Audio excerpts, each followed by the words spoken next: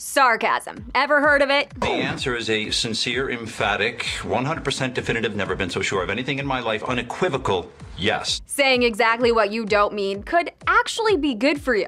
That line was meant to be serious. First, the basics. Psychologists say sarcasm generally has two purposes, either to make something sound less harsh through humor. Ooh, I like Tom's sweater. Does he teach computer in a church basement? Or to create intimacy, whether it be with a friend or through flirting. It's time to go home. Oh, it's forward of you, but okay. Yeah. Should I pull the car around? Have you been drinking? I'll drive. Communicating sarcasm and understanding it requires a complex neural network. Parts of the left side of the brain pick up the literal meaning. Connections in the frontal lobe and right hemisphere gauge implied meanings, and the right ventromedial prefrontal cortex bridges the two, judging which meaning the speaker truly intended. There's evidence that those who are smart, you know what, may just be plain smarter, at least socially. A psychologist from the University of Haifa told The Guardian, sarcasm is related to our ability to understand other people's mental state. It's not just a linguistic form, it's also related to social cognition. Yet, no matter how the joke comes across, the recipient likely benefits. A joint study from Harvard, Yale, and the European Business School INSEAD found both expressing and receiving sarcasm relates to creativity boost through abstract thinking. And biting sarcasm had a similar effect. A study published in the Journal of Applied Psychology found participants who listened to angry customers did well on analytical tasks, but struggled with creative ones. But when participants listened to customers who channeled frustration through sarcasm, it aided creative problem solving.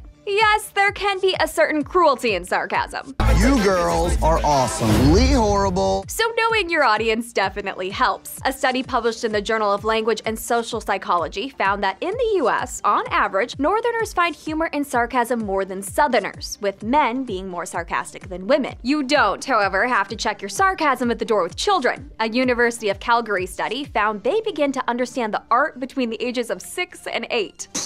Okay, now her examples are just getting sassy. For Newsy, I'm Catherine Beek.